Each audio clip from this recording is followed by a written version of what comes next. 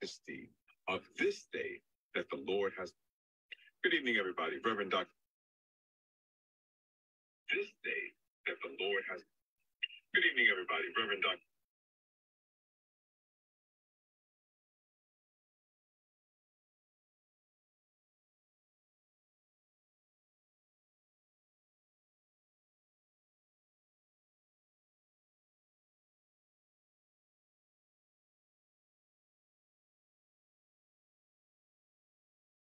Good evening, everybody, and welcome to Matters of Faith, the radio show. Matters of Faith is a show designed to bring issues of interest to you, the listening audience, that will challenge, encourage, motivate, and inspire you to keep the faith. I am your host, the Reverend Dr. J. Lauren Russell, and it's my job to engage you in stimulating dialogue that's inspiring, encouraging, motivating, dialogue and conversations that will help you build your determination, your commitment, and your character. Conversations that will help you keep the faith. Everyone born of God overcomes the world. This is the victory that has overcome the world, even our faith. 1 John 5 and 4. And now, ladies and gentlemen, brothers and sisters, without further ado, it is time for Matters of Faith, the radio show. Good evening, everybody. Today is Monday, December 26th. It's 8 o'clock. It is time for Matters of Faith, the radio show. I am your host, the Reverend Dr. J. Lauren Russell. And tonight, we're going to be discussing the article and the thought. Today, the Lord has made. Today, the Lord has made. And my very special guest this evening, Reverend Bernard F. Johnson III. Telephone.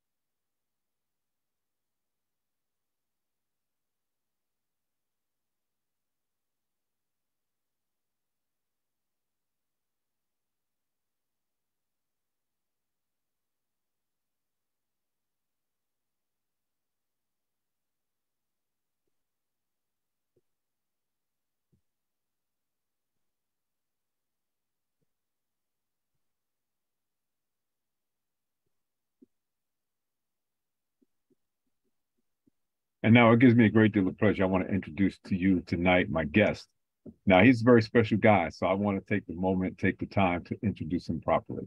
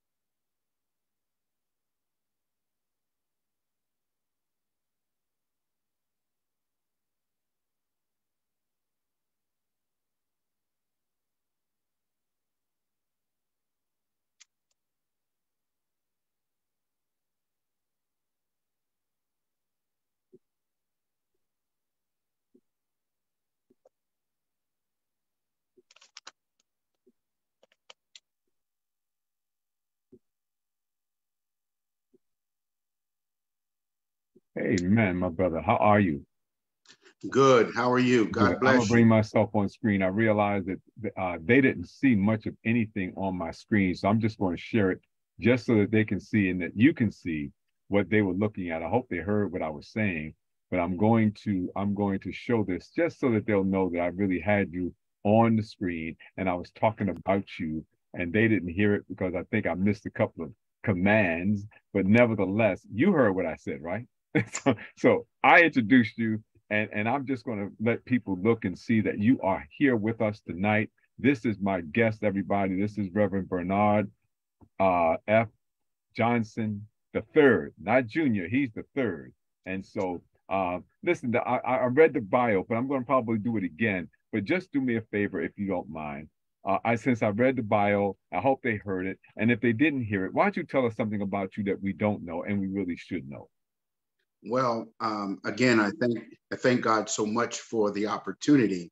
But something that stands out to me that people may not know, that I would like for them to know, is that the significance of one's life is paramount when it comes to glorifying and serving God. And I know and have known for a long time, even from a very young age, that God had called me prophetically to ministry in such a way that it behooved me at a young age, because I didn't know how to really explain it or what to say to people about it. As God's hand has been upon me, and as God has guided me and led me from a child, and I didn't realize its full potential and the importance of it, my brother, until I finally yielded to the Lord and gave my life to him. And so I wanted people to know that there are so many young people. I'm not unique in my own self as it relates to the Lord. There are so many of us who God has shown up early in their lives and may have been embarrassed or maybe not understand or be willing to share with people this great thing that God had planted in their lives from a young age. And to wait to see how much you have to go through and went through to finally realize that God has called you into ministry. That's interesting. So your significant call into ministry happened when you were young, but more than the significant call was the realization that you were being called at an early age, and then trying to figure out how you're going to deal with this call in your life that was so overwhelming that you kind of tried to run from it. I know. I get it. I know. How long did you get? How far did you get, and how long did you run? I ran from, actually, I know we may not have time in this segment, but it was just so amazing to me and so prolific in such a way that I can all but almost envision it even now. But it was from the age of 8 or 9 years old, and then to be raised with a grandmother and parents that were so rooted and grounded in their faith, family coming from deep South Carolina. And just to be in that atmosphere of the anointing of a wonderful woman of God and my grandmother from the age of 8. And I didn't stop running until almost age 34. And it's just amazing in how God allowed me to run as like one who is an expert fisher as he casts into the sea and waiting for a bite or a soul that will love him and to serve him. And when I bit, it's like when a fish bites and the professional fisher takes the line off and allows the fish to go until he gets tired. And then when he gets tired, it is that he locks it and then he slowly reels him in. And you know, the fisherman aspect of the calling in ministry, truly I can attribute myself and my calling to that type of example and scenario. I was caught by an expert fisherman. And so he allowed me to run my course. But when it came to me, it was so prolifically believable that the only thing that I could do at the time is say yes. That's interesting. I kind of can identify with that. And I guess you're right, because I've had, over the years I've been doing this, I've had a number of ministers come on, probably more than I can count for sure. And I get every one of them had a story that sounded similar to what you just said, including yours truly. Yes, including amen. Yours truly. Because it's not unusual for us to be called at an age that is young and not knowing what to do with that calling and running from it because it's scary. And then growing up, you know, you kind of have these these what I call the riverbanks, that it seemed like, you know, you kind of want to get out of the water just so you can wander around, but you Yes. can't seem to get out of the riverbanks. He keeps kind of knocking you in the field of play until finally you say, okay, Lord, I just yield. I'm done. Just do for me whatever you want. I'm done. And then Yes. we're led in that way. That's interesting. What part of South Carolina, by the way, did your grandparents hail from? My grandparents come from the area of Camden, South Carolina. In that, in fact, the area where I currently live, an African American community in the midst of a middle class, upper middle class white suburbia. The African American families that are here were families, a group of 5 to 7 families that all came up to New Jersey, amen, at the same time. And they began to have families. All of them had big families, 5 to 7 families, and actually populated this area, so much so that the churches, the ministers, and even to this day, the remnant of those families are still strong and notable and noteworthy here in this very area.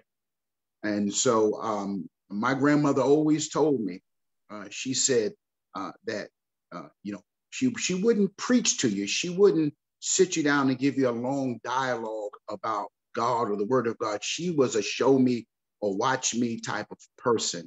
She lived that profession of faith in God, so much so you could see it in her. It was a living life story right before my eyes. And she was rough, but she was very firm and highly, highly anointed.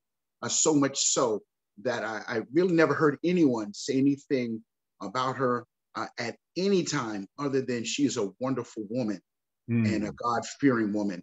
And so growing up in that atmosphere, as our parents worked all day, my grandmother lived across the street. She was a small woman. She wasn't but about 5'1", maybe 85 pounds. But boy, she had a big heart for God. So I was, in fact, my initial encounter with God, as I shared earlier, my brother, actually was when my parents were going on a cruise, when the cruise liners would go out of New York. And this particular year, my parents didn't take me. And I was highly upset with them. So much so I ranted and raved and I said some things. And this is very important to what you asked me earlier, because that same night, I had to go across the street to my grandmother's home and stay with her for the 10 days my parents were away. It was in that house, upstairs in the upper room on the second floor. Because on the first floor, I was struggling, but once I got it together and calmed down, the Lord allowed me to go to the second floor and to lay in the bed and go to sleep. It was then I had that encounter, my first encounter with the Lord in that house. And find it not odd that in that very house, one of the most prominent African-American churches in this section of New Jersey started in that very home that my grandmother and my granddad owned. And I had that vision and that encounter in that house. Out of that house came a church ministry. And that church ministry branched off to some powerful, mighty men of God, preachers. As I saw that you are a Druid, amen, that you went to Drew Theological, a good friend of mine who just passed, Dr. Keith Owens. I grew up with him. He was a pastor of Salem Baptist Church in Jersey City for almost 30 years. Bishop Donald Hilliard at the Cathedral International in Perth Amboy, New Jersey. Dr. Bernadette Glover Williams. Just a host of prolific and powerful, nationally known and noteworthy preachers with a very similar background and calling. And so out of that house, and that I grew up in, being raised by my grandmother when my parents were away and at work, all of these things happen. There's always something unique and just, I just would say, divine what happened to me in that house. And so here I am, my brother, like yourself, a yoked man of the gospel, just ready and willing to serve God. Wow. That is good. See, when I ask the question, tell me something about yourself that we don't know that we should know. That's an awesome story, because that gives us an opportunity to really just look at our own lives and see where God is guiding us and taking us to. And it's interesting because on today we're talking about the topic of the conversation. Obviously, from the article that I wrote, the day the Lord has made. Yes. And we get that because yesterday was Christmas, and we celebrated the greatest day in Christendom. I guess there's 3 great days in Christendom that we celebrate. One is Christmas, the birth and the coming of Christ. The other is the crucifixion, and then, of course, the resurrection. And then, ultimately, the ascension, and then his return. So there are 5 days in Christianity that we really look to. But yesterday, if there was no yesterday, there would be no today. And if there was no yesterday, there'd be no tomorrow. And if there was no yesterday, there'd be no future. So yesterday was like critically important to everything. And so what you're saying is that even in our lives and our going through and our living our lives, that the Lord is there sort of, divinely making things happen in the midst of what we call time. That's right. He's making it happen. And so we don't always understand it, but he's always working in the proper time. That's right. I'm excited about that. I'm excited. And thank you for sharing that with me. Truly, I really appreciate that. I really do. So tell me, when you read that article, and I know you did because I sent it to you, and I read it also so you could hear it while I was on air. But what did you think about when you heard that article, when I was talking about the various aspects of Christmas and that this is the day the Lord has made? What came to your mind? What were you looking at? Well, I tried, my brother, to not be so predictable in my responses in any form, because I'm always willing, and I've learned, I say that again, I've learned to not to think too much or to overthink a thought without including the Lord, the move of the Spirit and what the Spirit is revealing to me. Right.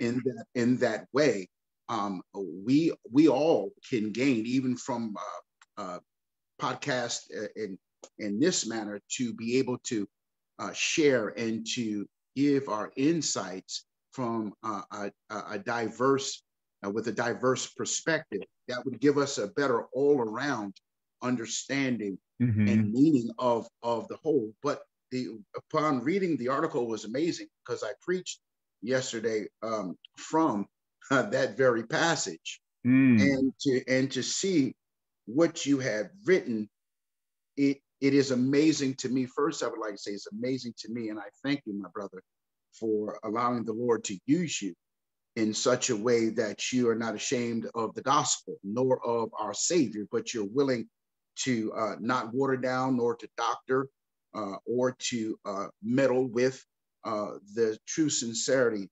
and pureness of the word. And this is what the Lord shared with us, that as preachers and pastors, that God has called us to keep the pureness, similar to the apostles' doctrine, the pureness of the word, and to share it boldly, because today is not popular to share the true word of God. Right. Today it is, even with your article, which was awesome, is that in today's society, the church has fallen prey to a carnivorous and violent enemy. We have allowed even for the enemy to infiltrate into the church meeting and celebratory times during the year. Of course, as you have shared so many ways, that oftentimes it's just amazing of how we can really say, what is it that we really are worshiping and praising God with a pure heart and clear conscience, in a way that is pleasing to God according to the scripture. Sometimes it's hard to even see, even in the church. I do realize that commercialization, along with the myth of Winter Solace and Cinder Claus and Saint Nick, and how they push the 25th as the birth date of Christ, and how they symbolize and try to mingle together with some type of reasonable sanity and understanding of Santa Claus in Christ, where they say, the song says, he knows when you're sleeping, he knows when you're awake, he knows if you've been bad or good, so be good for goodness sake. So it gives us an insert of something that sounds godly, but yet it is worldly. And it gives a caveat as to where it's okay, that can be acceptable even to those of us who know better. And so I'm just buffooned when it comes to how the enemy has infiltrated and mingled every holy holiday with some type of pagan celebration. And we, even the church that many of our churches, we have the decorations of the acacia pole, and we know Jeremiah, what he says about hacking the tree and cutting it and carving it and forming it and trimming it. And then once it gets old, we don't even realize they're going to burn us up in the house if we ain't careful. But yet we spend all this time in things that are not even in the same dimension as worshiping the God that we serve. And so for you to share what you did, for me, it was enlightening in so many ways, because I don't know it all. And I'm excited about hearing what others have to say, because if we're willing to use two ears and be careful to, when we use this one mouth, we can gain a wealth of information, knowledge, and insight from one another, as the Lord says, so that we are better for the coming. And so, again, I'm just thankful for what you shared. And if there's anything in particular, because it was so much that, I have so many notes on what you had wrote that sometimes I don't know where to begin in reference to dialogue. But again, your article was wonderful, because this is the day that the Lord has made. That's where we start. And every day is the Lord's day. And he says, rejoice in, because he's not asking us. He said this should be an automatic thing for all of us. Rejoice and be glad, because we've been created to worship. We've been created to glorify him. None of us have been created for ourselves. We've been saved and bought with a price. And so I'm thankful that God gives us the opportunity to rejoice and be glad, because we can celebrate Christ coming into the world at any time during. We can also prepare our hearts, our minds, our soul, our spirit, in a sense of Advent 4 weeks prior to a date, any time of year, and it should be symbolic and meaningful, and the meaning should be the same. And so again, it's just that with the commercialization and the carnally minded members of the body of Christ, they're really adding fuel to already a burning fire. Well, let me share this with you, and then you can make a comment on this as well. My wife and I were on the train. We were going to see a play the other day, The Death of a Salesman, which was a great play, by the way. If you haven't had a chance to see it, go see it. It's awesome movie, awesome play. But we were on our way. We were on a subway train, and the sister came on, and she was with a walker, and happened to be a sister, and she was sharing some of the gospel, and she was giving things and she was receiving things. And then someone said, well, Merry Christmas to you, my sister. And her comment was, I don't celebrate pagan observances. And she just got off the train at that point. So my wife leaned over to me and said, what's pagan about Christmas? So, wow. Yeah, you just started that. So I'm gonna let you kind of jump on right back into it, because you started. I said, okay, I like that. What's pagan? What have we done with this day of observance? Whether it's the 25th of December or the 25th of June, or maybe, I don't care what day it is, because it's not a question of whether or not it's on a date. The question is whether or not he came. Did he come? But the answer to that question is yes. History dictates that he came. And of course, the Gospels and the writers of the biblical and the biblical lore tells us that he came. So we know that. I don't care what day it is. As you said, it's symbolic of his coming. So what would you have said to my wife had she said to you, what is pagan about Christmas? What is pagan about Christmas? Wow, it's amazing because in order to attempt to define or describe a thing, there has to be a root. There has to be a beginning of it. And we know that Christ coming into the world was not his beginning. It was just God's way of introducing himself in an immaculate way, in a divine way, in a holy way, into a sinful world. And by him coming into the world, people say, well, Christ was born. No, he was not physically born on that day. He came into the world that day, divinity wrapped in humanity. We do know that. So that is not of a truth. That is the truth. And so for me, what plagiarizes the day begins with the root of it. And we know we all have a common enemy.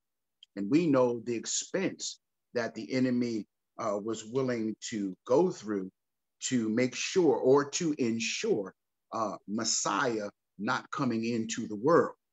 And so because he was not able, and I can really go into that because there is a great story behind that, but by him coming into the world was God's way of sure victory, even before the vindication, because coming in, he had to come into the world in order to go to the cross. And so the paganistic mindset of what's so pagan about Christmas, well, first of all, if we do some word study and some research, it's not hard to find. It is right in plain view, but it is masqueraded by those who are not truly focused and a part of the body of Christ as it relates to the anointing, because those of us who know God know and will be able to identify what is so paganistic about it. But if we can go to and start off from a root perspective, we look at the Western world. The Western world celebrated during this time that we call Christmas and the birth of Christ as a part of winter solace. It was a high time celebration of the longest dark day and the shortest day of light. And I have an issue with that just alone, because the longest dark day needs not to be specified in any way, because the baby Christ coming into the world is the light.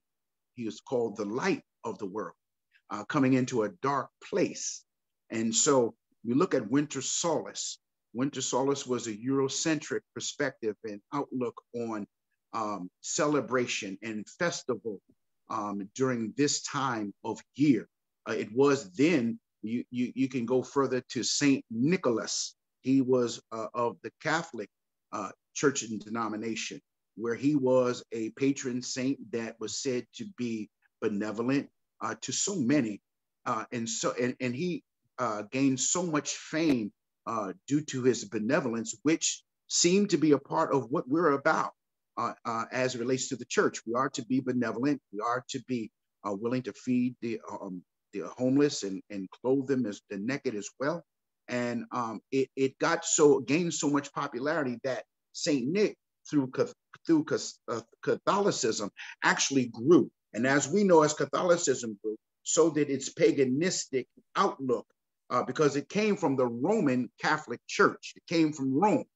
And if you do your research on Rome and how Rome became the seat of religion, as some would say, with the Holy Father, with the idolatrous things that you would find within in the churches, the Virgin Mary, all of these paganistic statues and all of these things. But to get to what you said, let me just say this, because there's so much that I could say, but I'm being led by God to say exactly what God would have me to say without cutting corners Mm-hmm. and taking up a lot of dialogue time, because it is through the Roman Catholic Church that those countries in Europe, Norway, Sweden, they came up with this fictional character called Cinder Claus.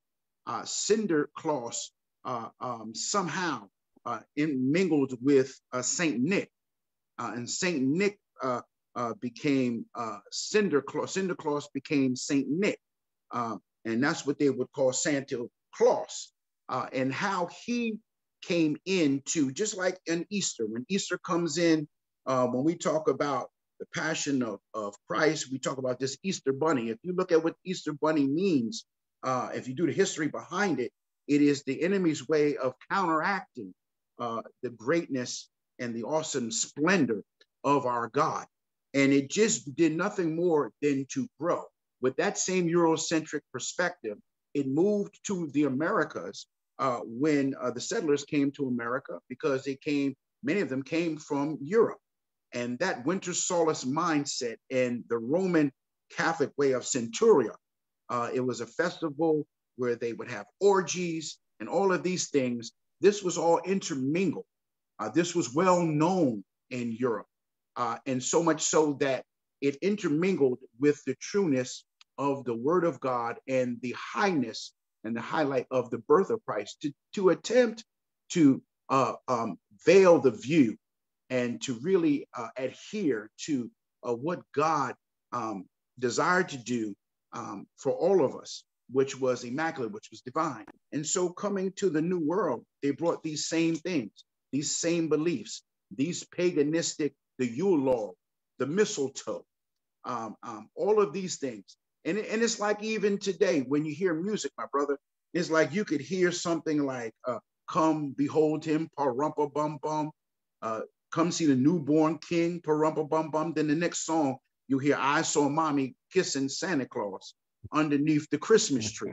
And then you hear Nat King Cole. The mistletoe, underneath the mistletoe. Yeah, last time. watch this. Then you hear Nat King Cole. If I speak a few languages, but you can hear Nat King Cole. He'll come in and just wow you with Old Tannenbaum. These toys and I neglected. Zul broomstick nu, Zul ventizide, eyes vine and hinder, make finish night. So when you hear that, and then the next thing you hear something contrary to all that again. So it was always through commercialization, through the root of basically coming from a Eurocentric perspective, along with the enemy masterfully infiltrating and with the mindset of taking away the true meaning of Christmas, so much so he has even the very elect of God practicing, and we know it's wrong, practicing the Christmas tree and Santa Claus and all of these things. So, I mean, it's really a strategy, it's a methodology, it's a plan, it's a scheme of the schism of the enemy. And he's very good at doing it, and he's been doing a great job. So my thing is, in what you're asking, when is the church really going to separate itself from something we never needed to be attached to? Yeah, that's the question. That's the question. And I thank you for elucidating and giving us a really clear picture of where that comes from, and also the connections to the Eurocentric perspective of things. I love the way you shared with us the Santa Claus and Santia, as well as the mingling with Saint Nicholas, who was in fact a patron saint for the Catholic Church, but became more of a fictitious character, and use all of those intermingled together to kind of water down the whole Christology of what we call the celebration of the arrival, the advent of the Christ into the world. But it's interesting because some of those things, I put this in the article specifically because I really wanted to take one of those pagan models, the Christmas tree, the evergreen tree. Yes. Look at it from a different perspective, because you know what? Depending upon how you look at things, that determines their reality. And so looking at the Christmas tree, the evergreen tree, which has a point, which points to heaven. The evergreen, the forever greenness of the tree, Yes, the everlasting yes. life of God, right? And then the presents that go under the tree, the gift that God has given to us. The Christmas tree, in its pagan kind of origin, actually has a spiritual connection to it when you look at it in the right way. Absolutely. Right? And then the I gifts like that we give are essentially what the gifts are so like the three kings coming to see the baby Yes. Jesus, and just say to them, you know, we bring the very best that we have: gold, frankincense, and myrrh. We give the best that we have because the Lord has given to us the very best that he has. And because of that, we have an opportunity to have everlasting life. Without that birth, without that immaculate conception, because the birth itself was miraculous, but the conception was even more. You know, the conception that this woman, this child, this girl, this teenager named Mary would actually give birth to a child without having ever having any interaction with a man at all. And she was going to give birth to a child. And that child, that gift, that bundle of joy, was going to be the best and most significant gift ever given to the world, period. End of story. That's right. All I got. That's it. So I thank you for really sharing that, because that's important to understand that. And I got some comments. You know, one of our viewers says, "Great conversation. You're really breaking it down. Thanks for that." And that's to you. That comment is to you, because you broke it down. So thank you. Keep talking, because I want you to be my expert tonight. Yeah, well, I like what you said, because when you think about the Christmas tree, there actually you're right, and I'm glad you mentioned, because nothing's wrong with the tree. Mm-hmm. It's just that God says the pagan nations, right. This is what they do. But what I like your breakdown on the evergreen, or forever green, because mm-hmm. when you look at the evergreen, its branches face upward. Yep. They're not sideways or down, they face upward. And no matter what the season, is still green. Yep.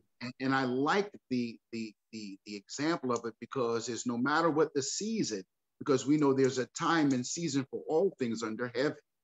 But what I like about it even more, it gives, as Solomon in all his wise candor, he says, there's a time for all of these things, okay? And all of these things happen after birth and before death.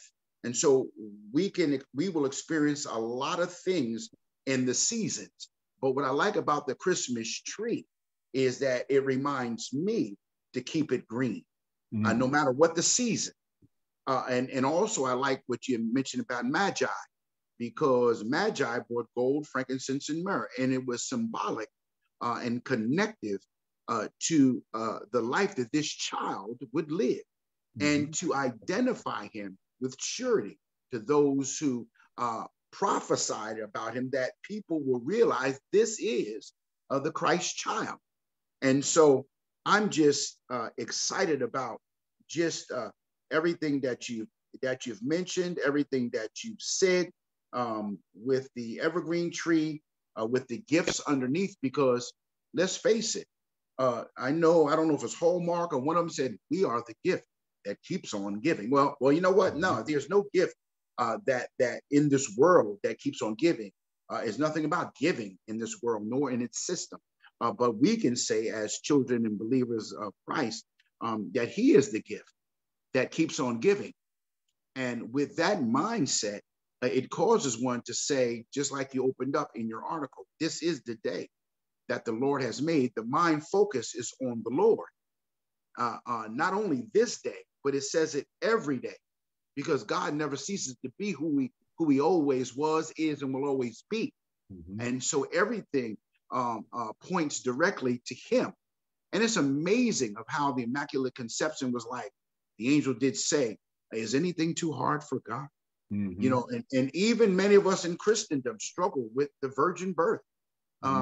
You'd be surprised what people really believe and don't believe, but call themselves Christians. And so that's why, for me, to be able to slowly feed the people of God a study diet of the Word of God with relevant and real examples, tangible for us to realize, touch, and to be able to identify. It does so much to our overall faith, because a lot of times we just look at scripture and look at it, well, that's what it is. But what does it say today? It says the same thing. But again, Christ has already come into the world, my brother. We know that. And so we commemorate and celebrate his birth, but we do know we still commemorate and celebrate and prepare, because you know what? He's coming back.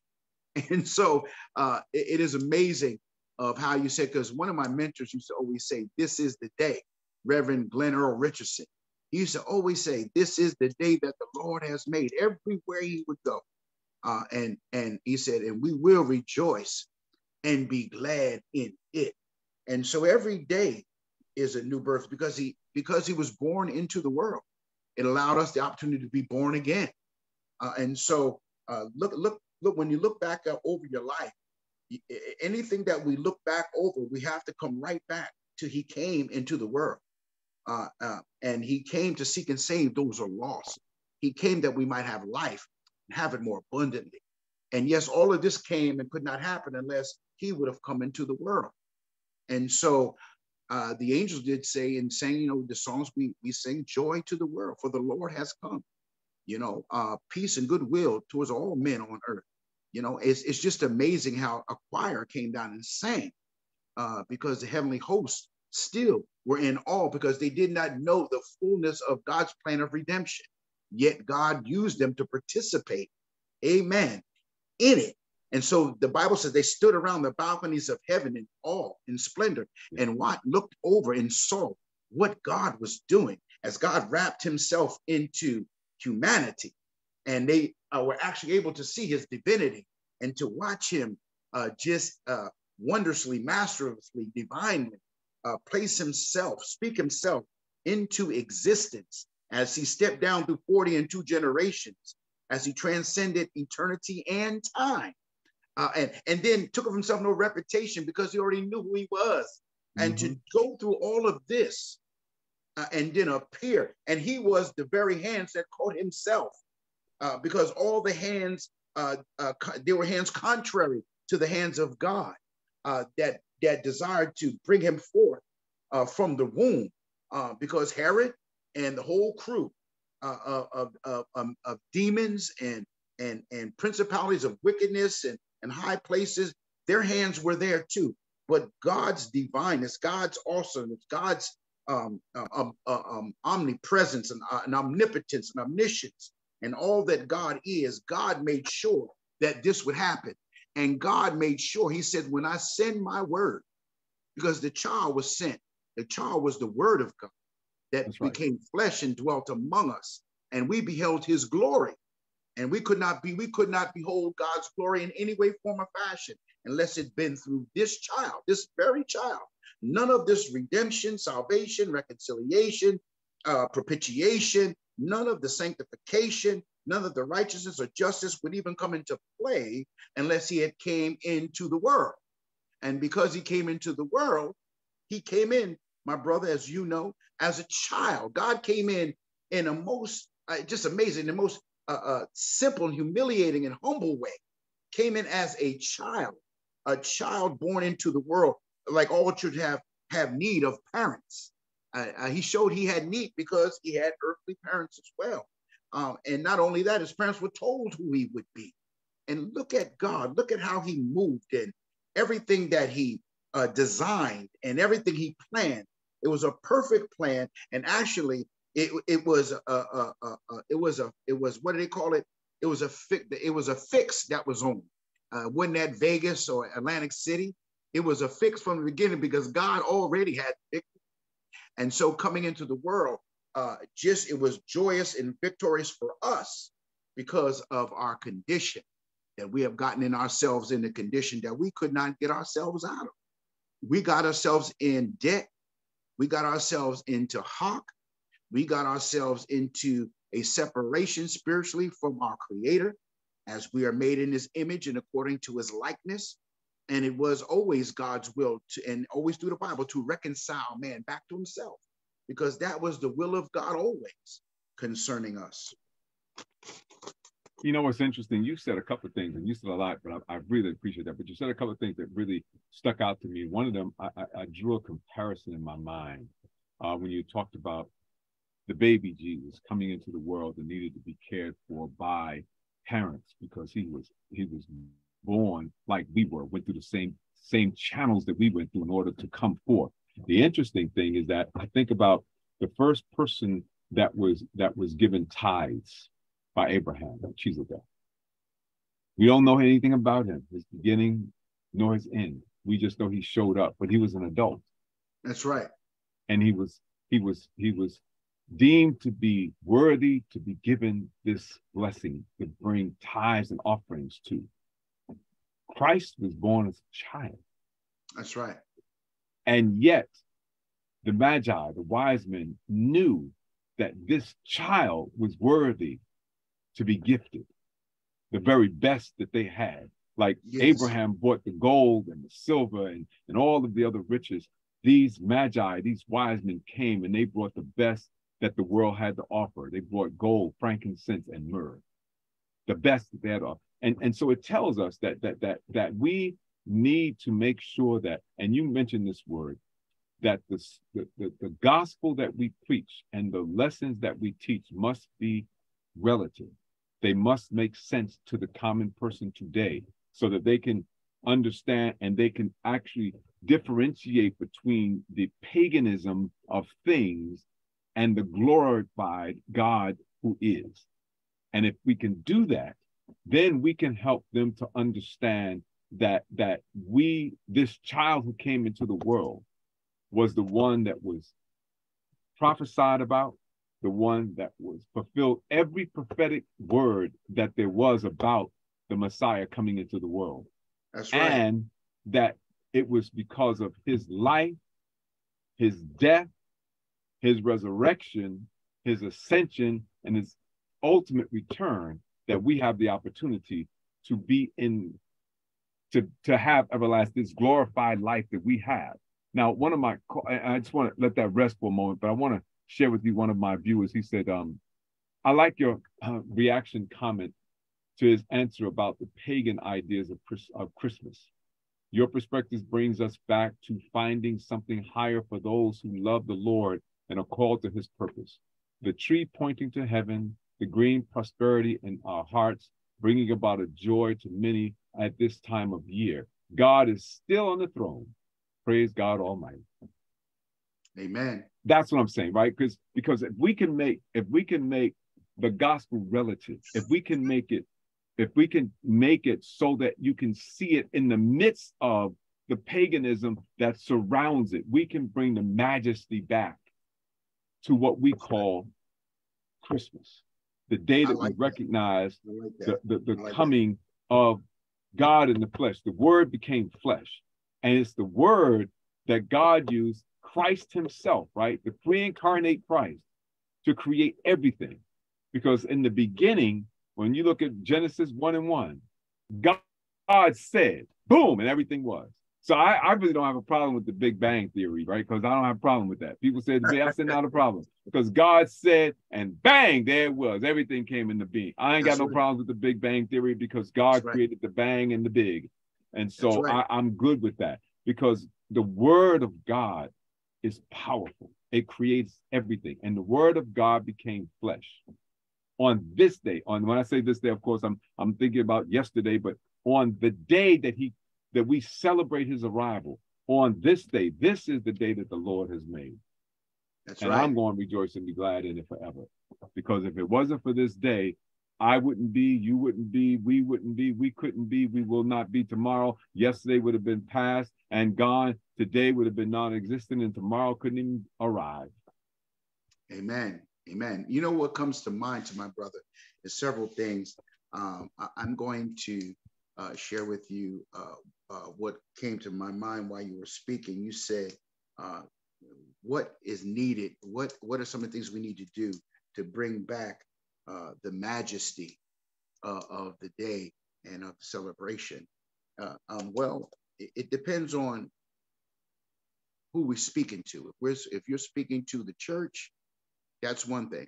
If you're speaking to the world, that's another. But I would think that when it comes to bringing back the majesty, you're right.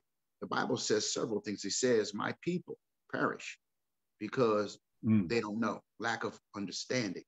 Then he also says, you know, in order to serve God, you know, first and foremost in our churches as it relates to in the last days, if we look at the eschatological books, if we look at the end times revelations and prophecies, the God's calendar is right on point. And the last days, when did they begin? They began with Christ. And so you got to look at, there's a lot of time that has elapsed since then.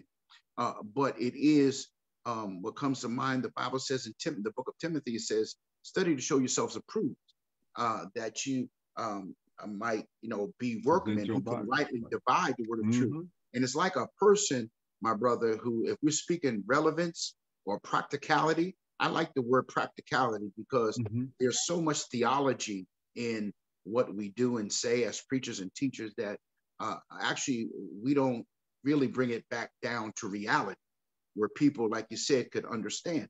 And Jesus says, I speak plainly that people understand. You want to know heavenly things and high things, but you can't even or not willing to believe me about just earthly things, the simple things that I'm saying. And so he said, I speak and plainly that even the simple can understand. And I believe that like a deaf person, they said there's something wrong with their tongue. No, there's nothing wrong with their tongue. There's something wrong with their ears. They can't hear, because if they're not hearing it right, they can't speak it right. And if you can't hear it right and speak it right, you can't perceive it right. And so that has a lot to do with, in the last days, not only did it say God's people are not going to be willing to endure sound doctrine, but he says also, he gives a warning in the eschatological books. He says, woe and beware. Woe to the false teachers and beware of false prophets, false teachers. And so if we're not sharing the word of God in the manner in which it is given, with a profession of passion and spiritual fullness, then the people remain the same. We have so many people who are saved, but they show no spiritual growth. We have so many people who are saved and says, yes, I know the Lord. But if you ask them, what do they believe? Even in our church, it might surprise you what the majority of the people say. And I say that there is a heavy price on the preaching and teaching, because as pastors, many of us have become compromisers. Many of us have become a part of looking up to me. And if I can just break you off something and keep you looking at me, can you really see God? And so we have to be very careful, because if we teach the word and preach the word relevantly as it is written and get past our denominational differences. Oh, the denominational limitations. Yeah, I call it ecclesiastical apartheid. Yeah, I call it demonization, because actually the Bible didn't tell me I had to preach a certain way because I was Baptist. Doesn't say anything about being a Protestant or Methodist or Lutheran, but God says my word is my word.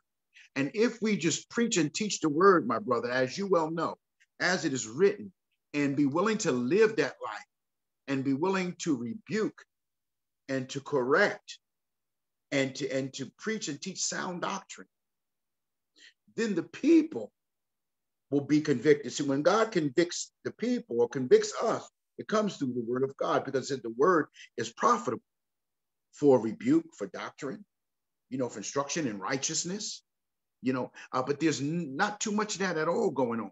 And it's just a bunch of us just going to church, hearing a good sermon.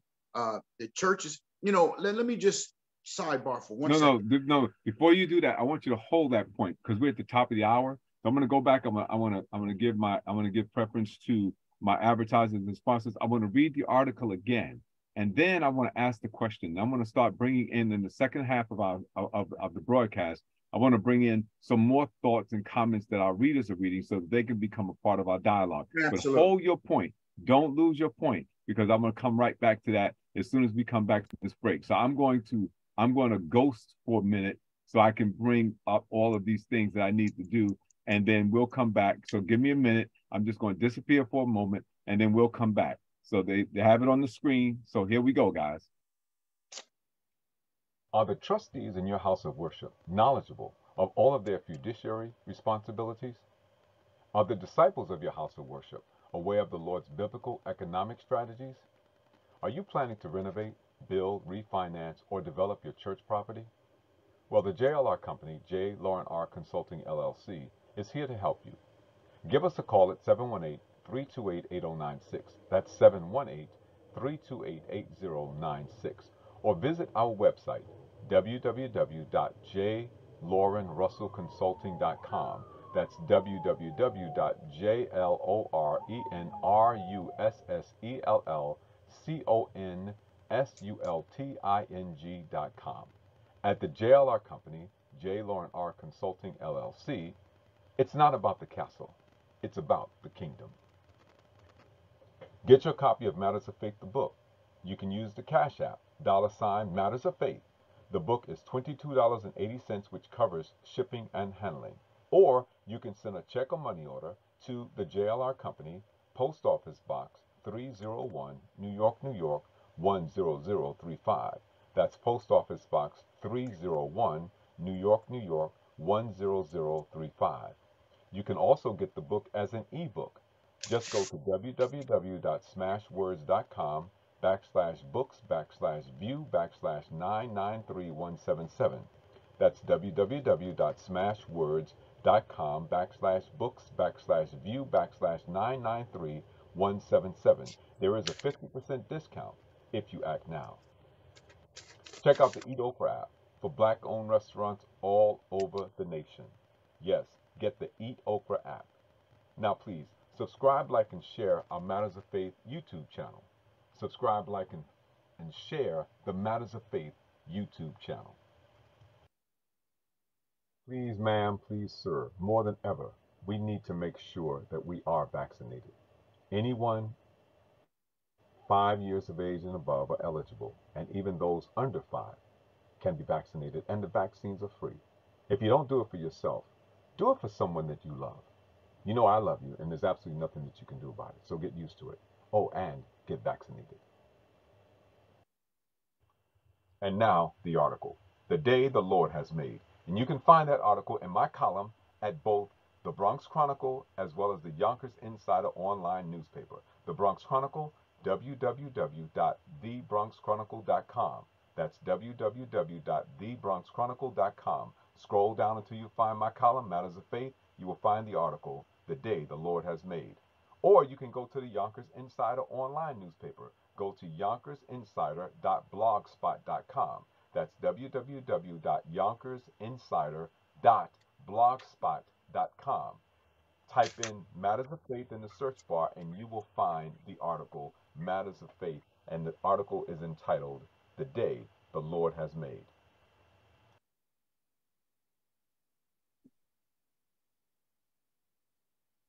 Isaiah chapter 9, verses 6 and 7 from the New King James Version. For unto us a child is born, unto us a son is given, and the government will be upon his shoulder, and his name will be called Wonderful, Counselor, Mighty God, Everlasting Father, Prince of Peace. The day the Lord has made. The prophetic word of the prophet Isaiah sets the stage for the introduction of the Savior of the world. The Jews began the process of looking for the coming of the Savior. Unfortunately, they rejected his arrival because they expected a conquering warrior, not a babe in a manger. But that didn't stop the prophecy from becoming a reality. A child was born, who was indeed wonderful, Counselor, the mighty God, the everlasting Father, and the Prince of Peace. We now celebrate this day that the Lord has made. Every biblical prophecy of the coming of the Savior was fulfilled on this day. Theologians cannot definitively determine the exact day or date of the Messiah's birth, but history proves, as Luke wrote, For there is born to you this day in the city of David a Savior, who is Christ the Lord, Luke 2:11. Today is Christmas, the day that was prophesied to come from the beginning of time. This is the day that has been designated to celebrate Jesus Christ coming into the world, the day that was prophetically announced and divinely determined. It marked the beginning of something new in the pages of history. It's new, yet it is as old as the Bible itself. The Old Testament prophecies were fulfilled on this day. Genesis 3:14 and 15 says the Messiah will be the offspring of the woman who shall bruise the serpent's head. Genesis 17:7 says the Messiah would be born of the seed of Abraham. And Genesis 49:8 through 10 says the Messiah would be from the tribe of Judah. There are more than 100 prophecies that were fulfilled on this day. In Malachi 4 verses 2 and 3, the Messiah was declared to be the Son of Righteousness, the dayspring, our light. Jesus Christ declared himself to be the light of the world. He says all who follow him will not walk in darkness, but shall have the light of life. Christ means Messiah, the anointed. Don't take my word for it. Investigate it for yourself. If you find any reason to doubt that this is the day the Lord has made, then live your life your way. But if you find that this is the day the Lord has made, I invite you to examine the symbol of the evergreen tree, the Christmas tree. Its top points to heaven, and its needles remain green year-round. The evergreen tree is a symbol of God's gift of eternal life and a reminder of the living presence of Jesus the Christ, the anointed one, the Messiah. Psalms 118:24 declares, "This is the day the Lord has made. We will rejoice and be glad in it." Be blessed. And now the question. What can be done to restore the majesty of this day that the Lord has made? Let me ask it again. What can be done to restore the majesty of this day that the Lord has made? Amen. Amen. Amen. I'm gonna stop my share, and I'm going to jump right. I want to share with you a comment that was made, and I'm gonna jump right to you, Brother Bernard. I want you to sort of pick up right where you left off. But Darnell said something. He said, "Yep, depends on who you're speaking with. God's people will grow as the wheat that grows along with the tares. As the tares moves forward away from God or further away from God in practice, so the people of God, the wheat, will move closer to God. His majesty will always be praised by his people." So I'm going to jump right back to you because you said I want to pivot, and I'm going to let you pivot. Go ahead and pivot. Go ahead and pivot to that and jump on that one right quick. Well, what I like about what you just said and how we concluded before our brief interlude, I do believe that, again, it depends on, as we stated earlier, who you're speaking to. If we're speaking to the church directly or if we're speaking to the world. We already understand, and the Lord has, and God's been clear about the world's view because it's at enmity with God. We know that. Enmity with God means enemy of God. So we know that the world is going to do what the world does. We should not find it odd, nor should it catch us off guard what the world does. But the Lord says, you are not of the world, because we are a new creation in Christ. Old things have passed away. Behold, all things are new. And he said, let go of all things that so easily beset you. Focus and keep your mind on whatsoever things in Philippians, the book of Philippians, whatsoever things are pure, noble, holy. But when it comes to the church, let me share it this way. Like you mentioned, our brother made a comment. Listen, the parable of the mustard seed reminds me of the church, because the mustard seed is it's the smallest of seeds, like an infant among seeds. And but yet that mustard seed, if planted, if somebody would just be willing to plant that little infant type of seed, which most probably wouldn't even plant, it may start small, and it may appear to be small and with its humble beginnings, but then it continually grows, so much so that it becomes the biggest tree in the garden. because of its growth. And that's what reminds me of the baby Christ. He came in humble and helpless. Amen. This small package, this real tiny, this infantile thing. But look at what has transpired as it relates to and of his kingdom there shall be no end, because it's going to continue to grow, continue to bloom far beyond human imagination and understanding, because of the one who planted it. And so for me, the church, it has to come from, as another example is when God shared with Peter. He said, "Peter, do you love me?" And Peter responded incorrectly. God says, "Do you agape me?" And Peter says, "Yes, Lord, I phileo you." And then God didn't reprimand him. He sensed that he may not fully understood, so he just began to speak to him plainly again. He says, "Man, look, if you love me," he said, "feed my sheep." That is critical. What are we? And what's interesting, you mentioned that, and I'll do this too, right? He said, "Do you agape me?" And Peter's response was, "Lord, you know that I phileo you." Yeah, be that's brotherly it. love. And then Jesus said, "But then feed my sheep." Then he asked him again, and Peter responded, "Well, I eros you. I love you like romantically, like somebody fall in love with her." He said, "Well, feed my sheep." And he asked him a third time, "Do you agape me?"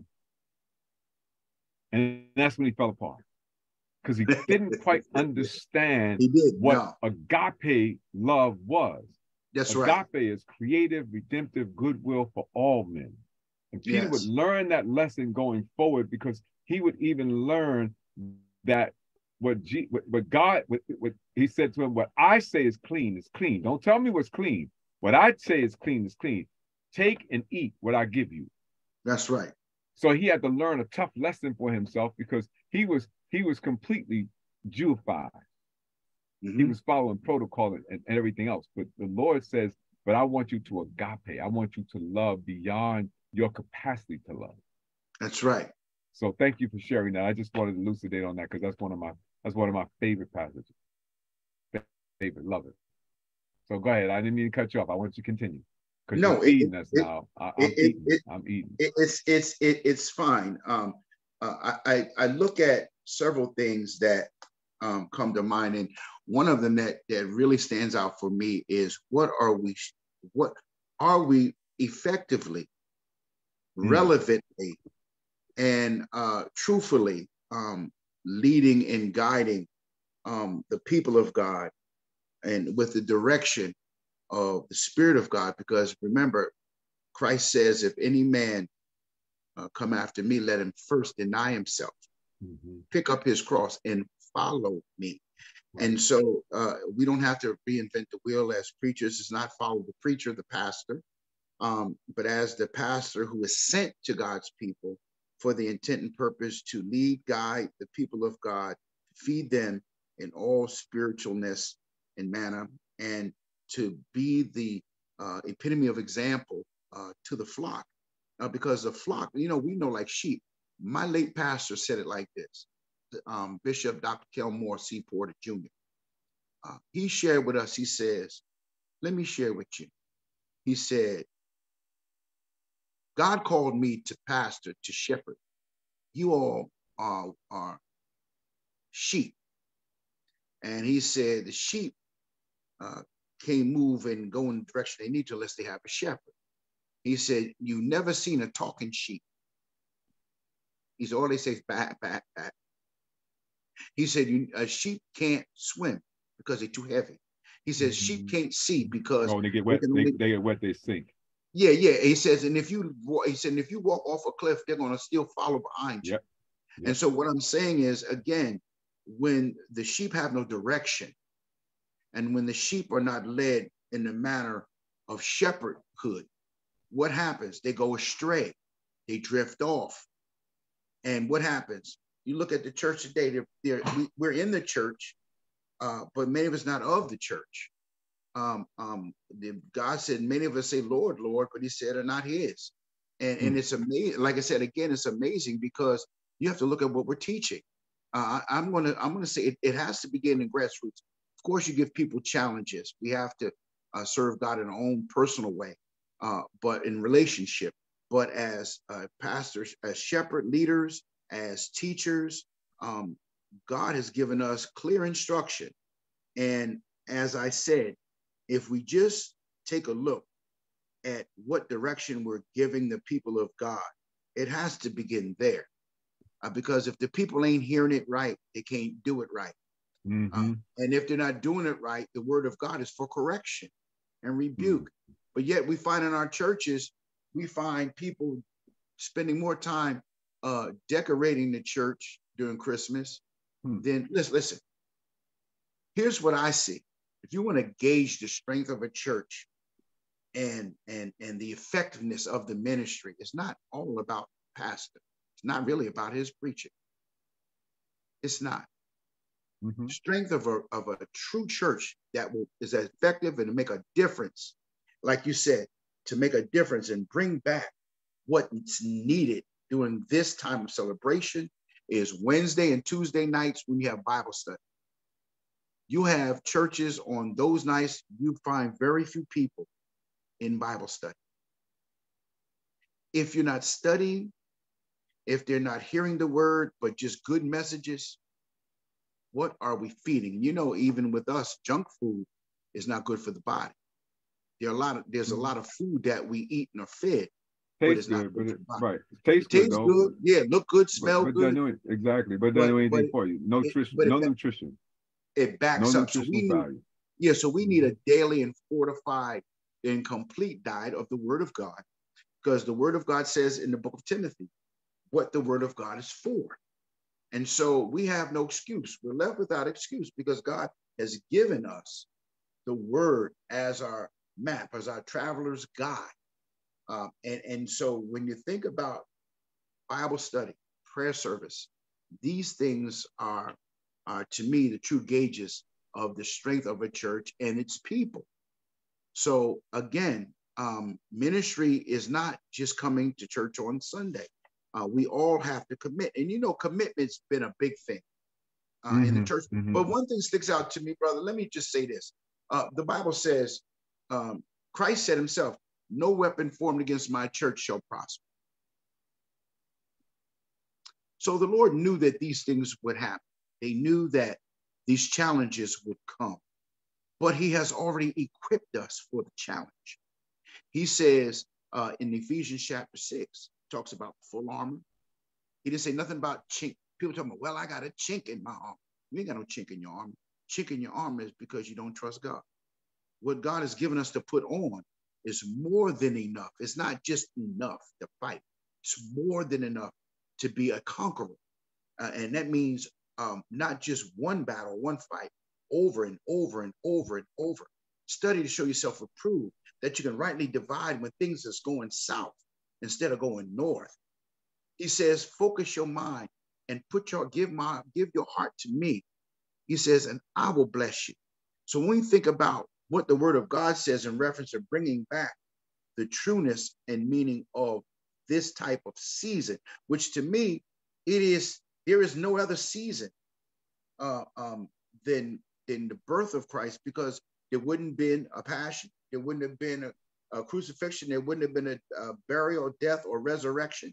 The birth of God's only begotten Son coming into the world is so profound to us that how can we look at it so casual, to whereas when we get done, you know, we just go right back to, you know, celebrating like the world does. So there are so many factors, but I believe it starts with the word of God, with the teaching, and how we're being led, and the vision and the direction we're given by our shepherd leaders. Because the Lord says, hey, I send them to you to lead and guide them in the pathway in which I desire for them to go.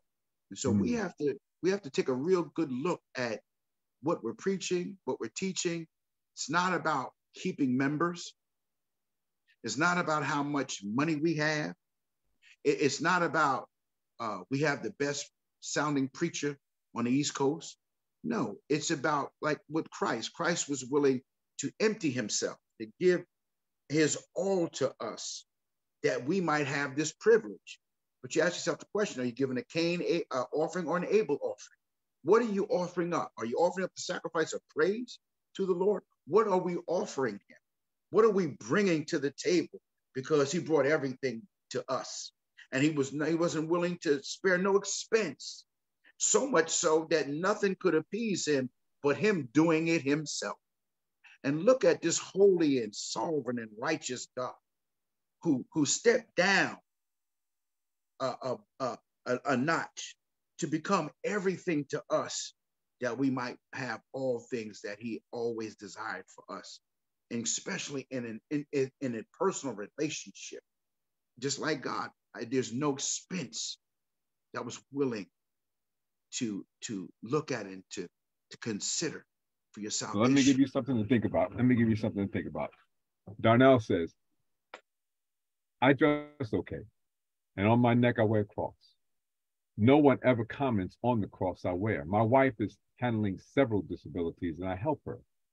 It is called for more from us than either of us ever thought we would have to give. But we trust God in all things. People watch us and comment on how we handle things. See, it's not how we wear our cross. That's right. It's how we bear our cross. That's right. That's right, my brother. Well, like the Bible says, to whom much is given, much is required. And I say this also, as our brother made comment, what I like, I heard a saying, and it stuck with me from the time I heard it. Everything that God has purposed for us in this life is in our cross. And he, like you said, he desires for us to carry it, to bear it, and it's amazing to me of like you said, it's about the example you set, because people are watching. In fact, the only God that people may see realistically is in you and I, and for those of us who are in the body of Christ, because we are his representatives. We are representatives of the King of glory. And so being representatives, I oftentimes say, Lord, all that I've gone through in my life, too much is given, much is required, because as much as I've been through in this short period of time I've been on this earth, I said to myself, wow, Lord, you must have something special that you really want me to do to bring me through all of this stuff. I never thought even in my own self I would have made it this far, in reference to all the things that I've been through.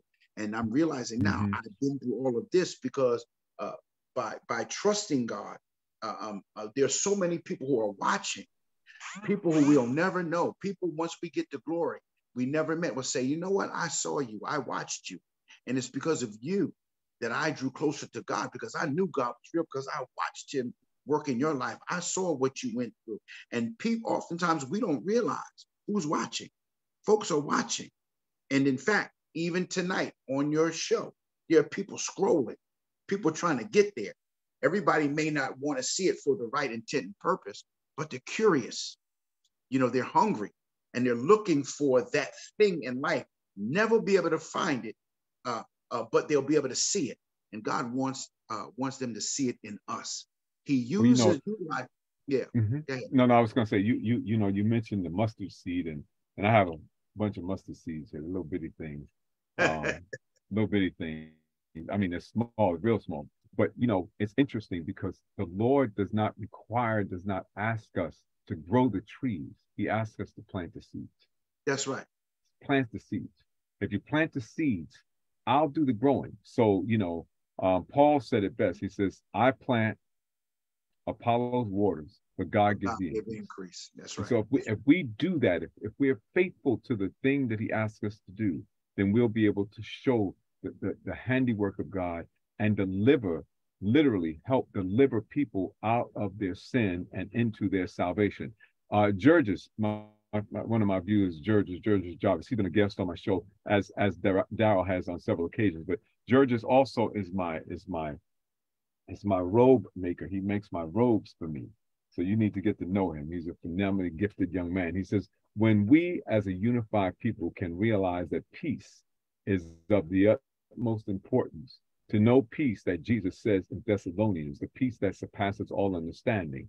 This comes about through a divine consciousness, knowing the power that is just and is for all of us and is all about us. Staying connected to his presence is all about us. He's just, love is God, God is love. Mm-hmm. So he kind of gets me to thinking that when we're connected, and especially during this time of the year, when we are, focused on the advent of Christ, the coming, that if we recognize and begin to seek the peace of God, because he brings peace to our souls if we allow it to be so, that when we focus on and begin to give credit to the God of Abraham, Isaac, and Jacob, recognizing that all of the prophets said that this day would come, and we recognize that this day is here, we get a peace that surpasses all of our understanding. Amen. For me, that's amazing. For me, that's amazing. Because, you talked about what you have been through in your life. And I think every one of us has a story. Like we always like to say, you see the glory, but you don't know my story. And every single one of us has a story behind who we are. And if you look back over the years of your life, if you look back where you have been brought from, it's only by the grace of God that you're here today. It's only by the grace of God that I'm here today. Because truthfully speaking, I probably should have been dead a long time ago. Some of it because of the things that I've done, and some of it because of the places that I've been. But I should not have been here today. But by the grace of God, I'm here. Why? Because he has a purpose for life, for my life. That's right. Whether I like it or not. But I like the purpose that he's called me to. I didn't always like it, like you said in the very beginning, in the opening minutes of the broadcast. I didn't always like the fact that he called me for this particular purpose. I wanted to do other things. But when I gave up those other things, I gave the Satan back all of his tools as well. That's right. That's right. And you take these back. I'm not going to be using them. I'm not going to be needing them anymore. I like that. I like that. I like that. Well, that's not unique to me. Actually, I got to confess. I heard that I was down south. My sister had a near fatal accident about 20 years ago, and I was down south in South Carolina, in the Greenville area, which is where my family's from. I was at the Memorial Hospital there in Greenville, and we were praying, and we were in the waiting room, and there was an elderly lady sitting there, and we began to talk about the goodness of the Lord. And she said, when I gave my life to the Lord, I gave Satan back all his tools. I never forgot it. I will remember it fondly forever.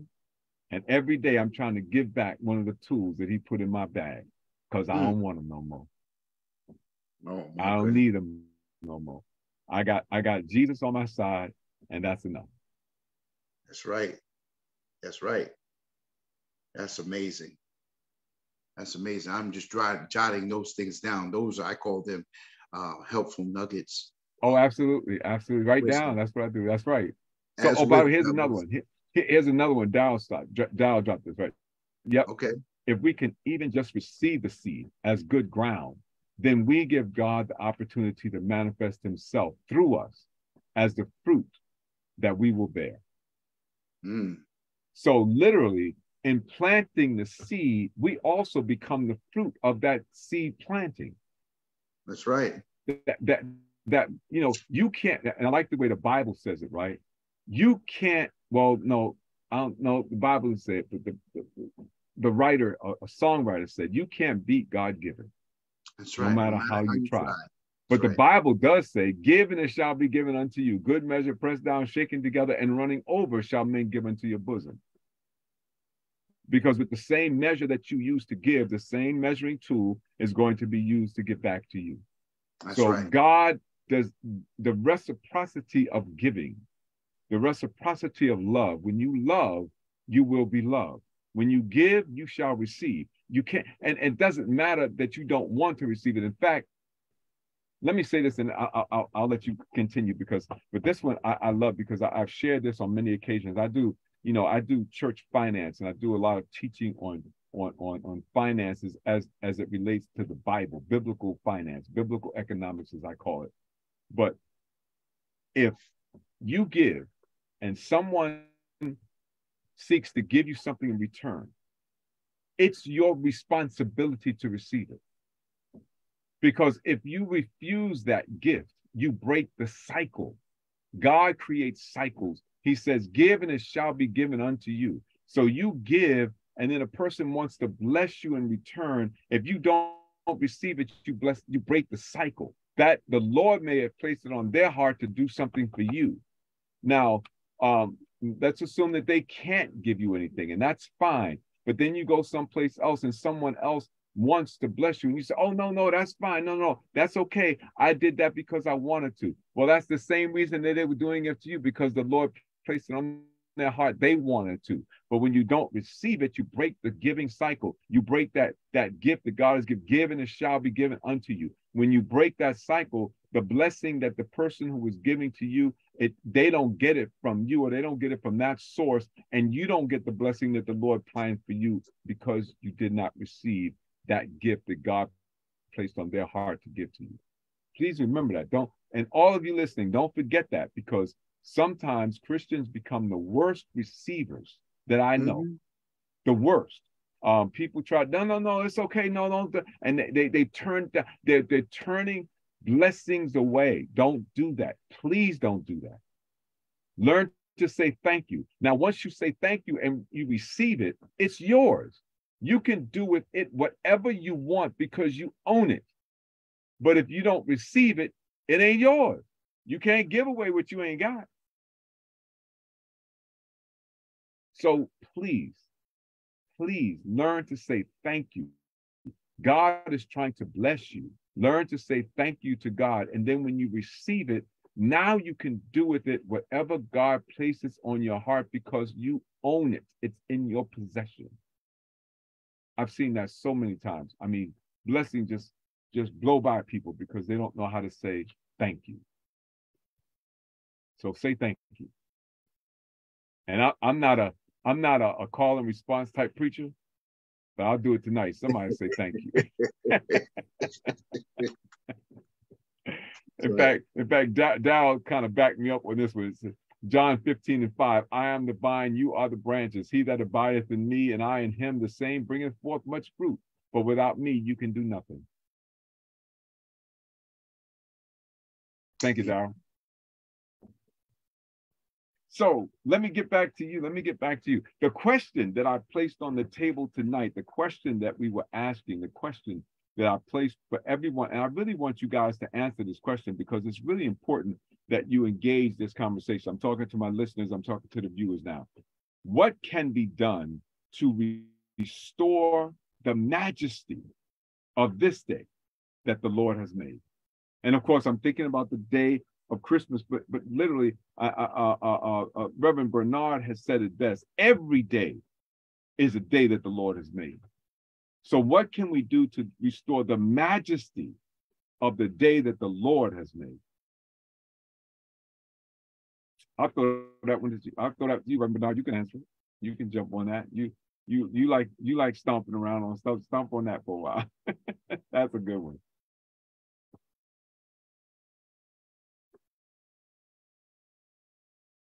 Can you hear me? Yeah, I can hear you. Okay. So the question, I'm throwing it back at you. Okay. Again, for me, what comes to mind for me is to first and foremost realize who is in control and in charge of the day. As you said, this is the day. God is the author and finisher of every day. Every day, God grants us new mercies. The new mercies that he grants us is enough, no matter what goes on in our life during that day. The new mercies are more than enough to sustain and maintain us, no matter what we would experience in that day. And to recognize that God, who is the creator of the day, thought that much of us. to include us in the day. He didn't have to include us in the day that he has made, whether it's today, tomorrow, or yesterday. And so we, as a part of being reverent and thankful to God for just finding favor in us, just one more day is enough. And the reminder of every day is to know that God is the author of the day. God has the first and last say of the day. God has saw us into a day and sees us out of that day. And so the only response that a true redeemed soul of the Lord can say is, Lord, thank you for the day. And then God shows you and reveals to us everything that goes on and is connective to that day. And so he says what? Rejoice. And because he's not asking us. He said it should be an act of human humility and holy thankfulness and reverence to the one who is allowed it. Because again, when we got up this morning, we was on God's wake-up list. It wasn't because we were that good that we're supposed to see another day. Another day is not promised. Each day is uniquely special in itself. Right. And God has an intent and purpose for each day that he allows us to live in this life one day at a time. So for me, if we can just take it one day at a time and to reflect that no matter what the day brings, God is God and he's still in control. And that everything we are and can be holy and true comes from him and through him. And without him, not only was nothing made, but nothing can be done. But because of him, because of one man's righteousness, because of one who came into the world, because he didn't have to, I call it God's emancipation proclamation, because it is through a holy decree that God, the righteous judge, looked past our faults and saw the humanistic need. And every day is a reminder of that, not just only just because Christ was to come into the world. Every day is a reminder of how awesome and great. That's why the author Isaiah says, and his name shall be called Wonderful, Counselor, you know, the mighty God, the Prince of Peace, you know, the everlasting Father, of whose kingdom there shall be no end. When you think about those declarations, they're under the title of explaining and talking about his deity, of this child's deity, of this child's holiness and divinity. I call it theos and trophic, you know, God, man. That's what's so amazing about it, that God was fully God, never ceased to be God, yet was fully man. And so let's look at the wholeness, and each day God is preparing us. He's reminding us each and every day that it is me. Hey, it's me who's doing this. And this is what I desire for you. Another day that I made, and I want you to rejoice and get the fullness, the abundance of it, because your life has never been the same. You know that. Look at where I brought you from. Look at how I take care of you. Look at how I provide for you. Look at how I protect you. Look at how so many have left this earth all year long, and how the death angel was all around you, came down your street, went to the house before yours, passed yours by, went to the house next to yours. But yet, you know, you're still here. And because I still have a work for you to do.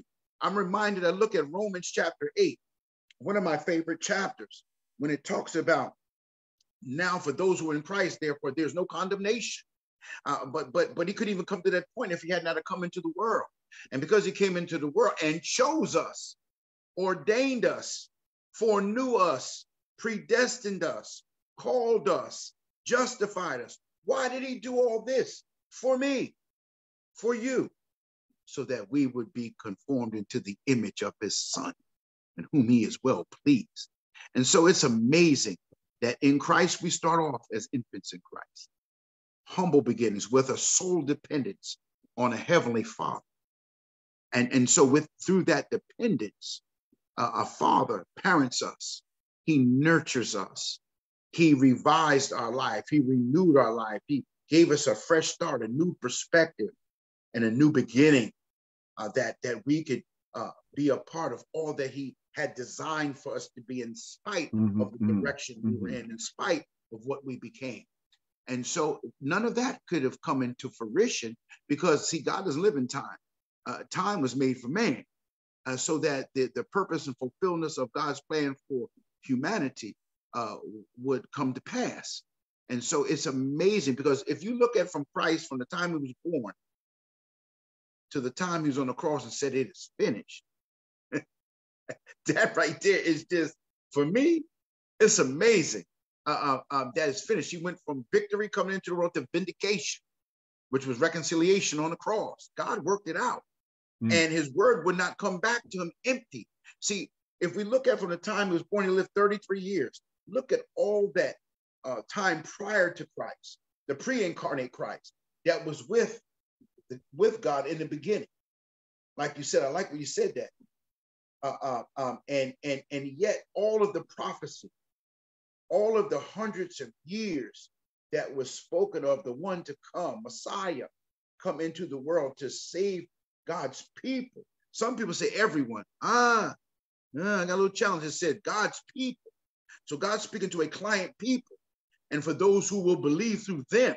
So there's a lot riding on who we are as well, because he wants us to be his very own hope chest in the world. He desires for us to be who he is in the world, He wants us to be that perfect example that was pleasing in the sight of the Father. When he looked at Christ, when he's baptized, now that's my beloved Son, whom I'm well pleased. So what is he calling? Let me say this, because he doesn't want us to be perfect, because we can't be perfect. When we get perfect, we got to leave here, because there are no perfect humans. That's right. So, but there was something else you said that I really wanted to talk on. You talked about the fact that the time that we spend, the time that we have, that God stands outside of time, but he's given us time in which to come to a relationship with him. And I mentioned it earlier that we have 168 hours a week that we have in our lives, right? Every week, 168 hours, every day. Now listen to this, this is amazing. 86,400 seconds every day. 24 hours is 86,400 seconds that are given to us every day. And all it takes is for you to commit some of that time to the Lord so that you can develop that relationship. So here's the numbers in reality, right? 604,800 seconds a week, every single week. 31,536,000 seconds a year, every year that God gives to us. So in God's sight, we're already multimillionaires. If we happen to live to be 60 or 70 years old, we're multi-billionaires. Right. And the question becomes, how do we spend that time? And how much of it do we give back to the Lord? Now, if we do it the way the Bible instructs us to do it, that we ought to give 10% of what we have back to the Lord as a tithe, then we ought to give back 10% of our time to the Lord as well. So if we're only giving an hour or two a week, because we come to worship service and we hear a sermon preached, and we're only spending that hour and a half out of the 168 hours, then we are shortchanging the Lord by a large margin. So a tenth of 168, 1/10 is 16.8 hours a week, right? That's 10. That's right. Do we get anywhere close to doing that? And so it becomes, what are we giving? Are we giving him our best? And that really becomes the question. So Georges says something. Georges says, when we quote scripture, even in prayer, which is a prayer in itself, I remember mentally saying, give and I shall be given to you, or give and I shall give to you. Good measure, pressed down, shaken together, and running over, shall I give into your bosom, or me give into my bosom, to your bosom. What he's really saying is that scripture that we quoted, he says, behind that I say to God, Father, I am a giver. Let me give into my bosom. This always brings a quick favor response. Someone does for me. So when I give, in other words, Georges is asking to be a giver so that the Lord can give back to him so that he can give even more. I think that's a wonderful thing, because then that's time spent with the Lord in service to the people. We got to be able to do this. It is an amazing thing when we are being able to give and to share, and how to measure what we're giving to the Lord, how much time we're spending with the Lord. I look forward to Matters of Faith every Monday night, because it gives me an opportunity to spend at least 2 hours additionally spending time with the Lord, talking about his goodness, his mercies, his grace. Now, in addition to that, there's prep time, because I gotta get prepared for this, right? That's right. The article that is written, the sermon that is preached, the conversation that is had, all of these things require prep time. So what it does is it puts me in the company of the Lord. I need to be in the company of the Lord a lot, because I got a lot of stuff running through my head. Amen. And if I stop being in the presence of the Lord, those things will run amok in my mind. And if they run amok in my mind, they may come out of my hands. If they come out of my hands, they may come out of my feet. And I'll be in places I shouldn't be, doing things I shouldn't do, saying things I had no business saying, and thinking thoughts that really need to be out of my head. But that's why I have to, I don't know about y'all, but I have to spend that time with the Lord, because I know how much I'm up against. I know the enemy's desire to sift my soul like wheat. That's right. I'm no better than Peter. I'm no better than Paul. I'm no better than any of these others. You know, I've got to put myself in a position to be blessed. I've got to do that, because Satan is just looking for my weakest link, And so the way in which, for me, I'm gonna answer my question. The way that in my estimation, the way I see that we can, or what can be done to restore the majesty of this day, the day that the Lord has made, is by surrendering and giving myself wholly to the Lord, so that he can use me anywhere and at any time.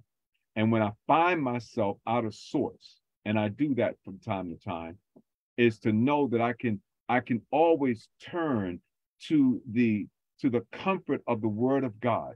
I can read the Bible. I can read something. I can talk to a saint who can encourage me when I'm losing my own sense of strength. That's how we bring the majesty back to the day that the Lord has made. For me, might be different for you, but that's what it is for me. Now I'm going to do this, Doc, because we're almost out of time. It's like 9:50. We got about 10 more minutes. So I want to give you an opportunity to share any way you want. Just continue to bless us.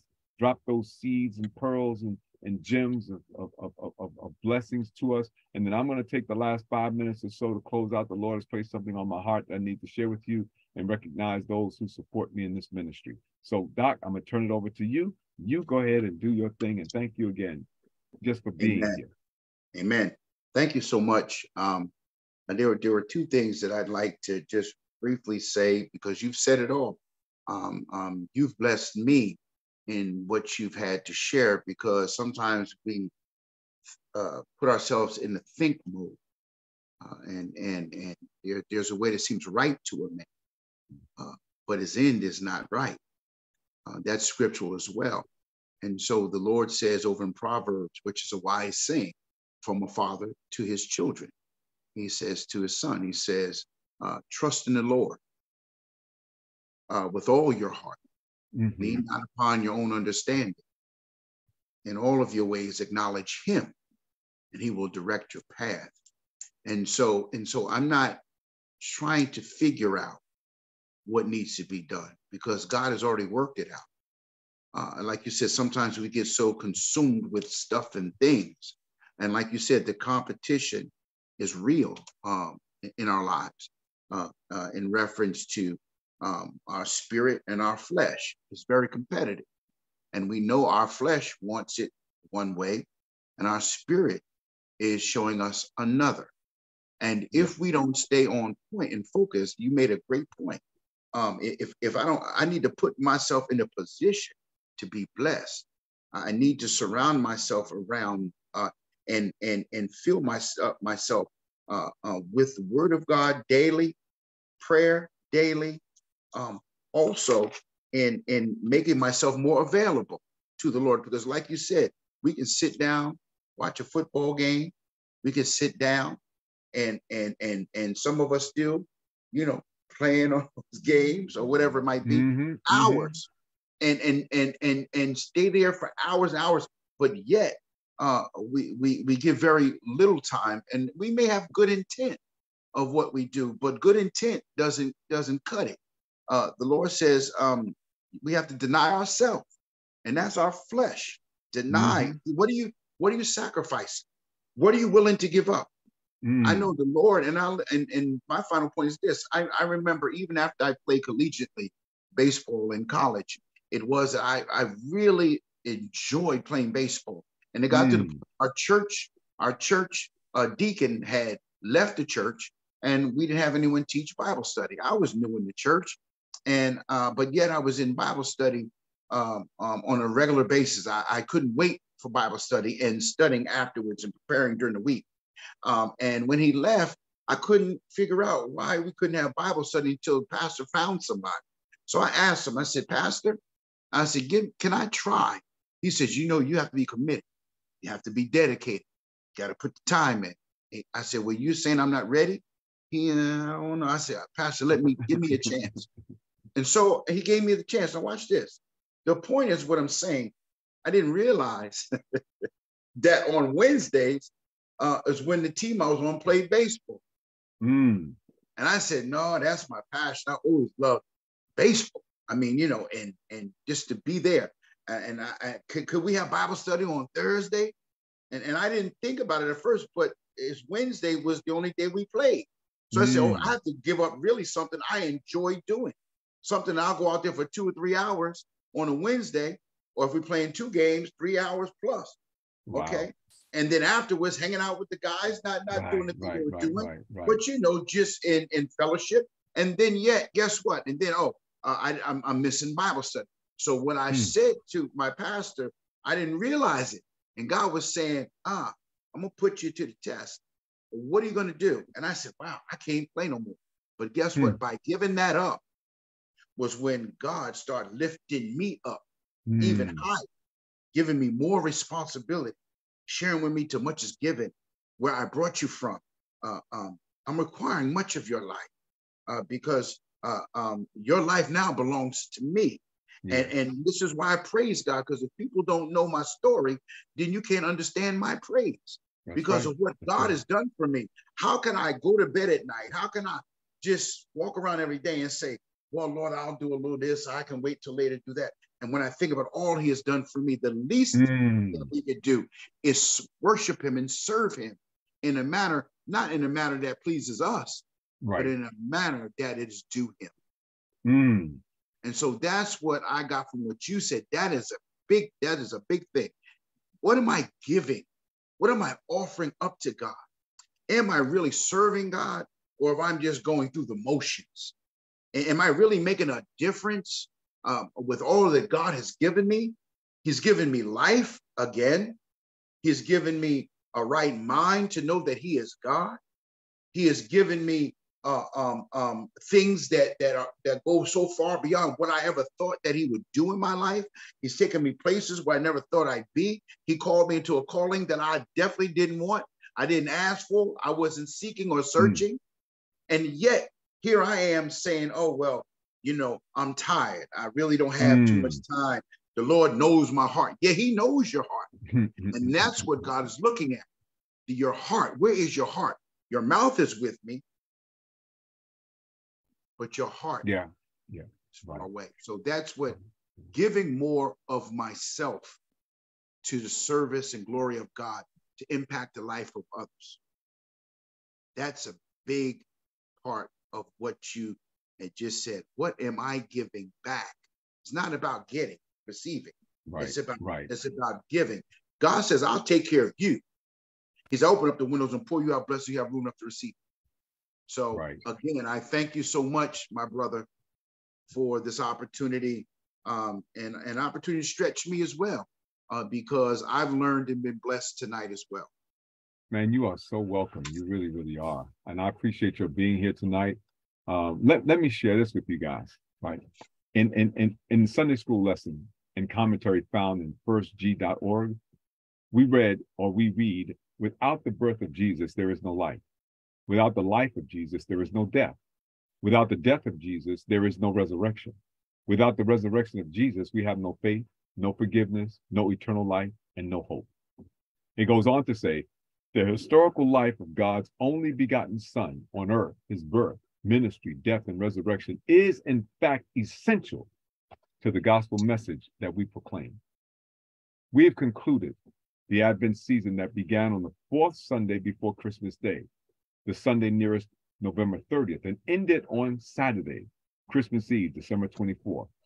It was an anxious anticipation that we awaited the Advent, which in Latin means coming, the arrival of the Christ child who was named Jesus. Follow me on this. Advent not only celebrates the birth of Christ, but it also symbolizes the spiritual journey of individuals and congregations as we affirm that Christ has come, that he is present in the world today, and that he will come again in power. Christ means anointed, Messiah, and Jesus translates into Joshua. That means God saves.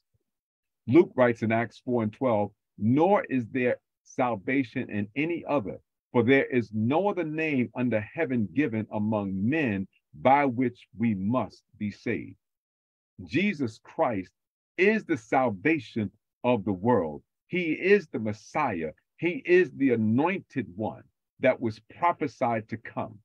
Paul writes in the book of Philippians, therefore God also highly exalted him and gave him a name which is above every name, that at the name of Jesus, every knee should bow, of those in heaven and those on earth and those under the earth, and that every tongue should confess that Jesus Christ is Lord, to the glory of God the Father. You can find that in Philippians 2 verses 9 and 11, or 9 through 11. This is the day that the Lord has made. The entire history of the world culminated on this day. The world and all that dwelt in it had waited with bated breath for this day. It has been anticipated since the fall of mankind in the Garden of Eden.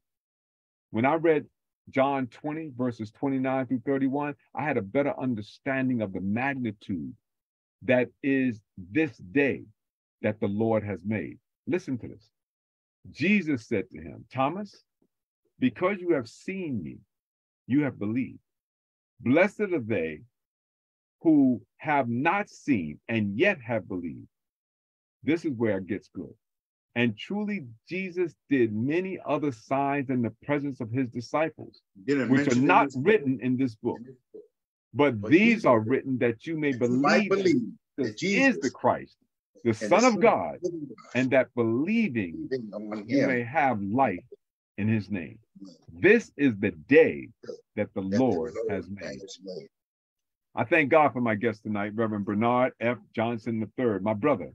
You have enriched this family of faith tonight by showing and then giving us a glimpse of the majesty that the Lord has brought into your life. You are a living example of how the Lord can use anyone who understands the significance of the day the Lord has made to leave a long trail of blessings in the lives of countless numbers of people because of your faith and your belief. Thank you for being with the Matters of Faith family tonight. I'm grateful that our mutual friend June recommended you as my guest. Now it's my extreme pleasure. I want to extend to you, Reverend Bernard F. Johnson III, an invitation to come back and share with this family of faith again. We want to glean from your storehouse of wisdom and withdraw from your bank account of knowledge. Is that all right with you? Would you come back? Sir. All yes, right, sir, I'm gonna absolutely. get you back. I'm gonna get you back. I'm gonna definitely get you back. Thank you. Now, don't forget our sponsors and advertisers, please. The JLR company, J. Lauren R. Consulting, LLC, that's my company. For all your church financial needs, call 718-328-8096, 718-328-8096, or visit our website, www.jlaurenrussellconsulting.com. That's www.jlaurenrussellconsulting.com. It's not about the castle, it's about the kingdom. And Matters of Faith, the book, I've been talking about it all night. This is the physical book. You can get it through my Cash app. Just send $23.40, which covers shipping and handling, to the P.O. Box 301, New York, New York, 10035. I'll send. You don't have to send it to me. You can just do it by your Cash app. If you go to $ Matters of Faith, you send $23.40. I will get you the book out immediately. And listen, it made a great Christmas gift. You missed that, but you can still give it away as a gift to somebody in the new year and bless their lives. Or you can also get it as an ebook. That information was on your screen, is on your screen, actually. www.smashwords.com/books/view/993-177. If you use the coupon, you'll get a 50% discount through the end of the year. At the end of the year, it jumps back to the regular price. But right now, it's 50% off of the sale price of $20, so it costs $10 if you get it as an ebook. Triumph Physical Therapy for all your musculoskeletal needs. Call Triumph before you take that pill or schedule that surgery. They're in Harlem, 212-234-2900, 212-234-2900. Remember, I'm one of their clients. My Achilles is healed because of the therapy that they gave to me. Now make your contributions today to Love Thy Neighbor Incorporated. They're preparing for their new year giving and could use your financial support. Find them on their Facebook page, Love Thy Neighbor Inc., or find their website, www.lovethyneighbor7.org. That's www.lovethyneighbor7.org. And please don't forget, subscribe, like, and share our Matters of Faith YouTube channel.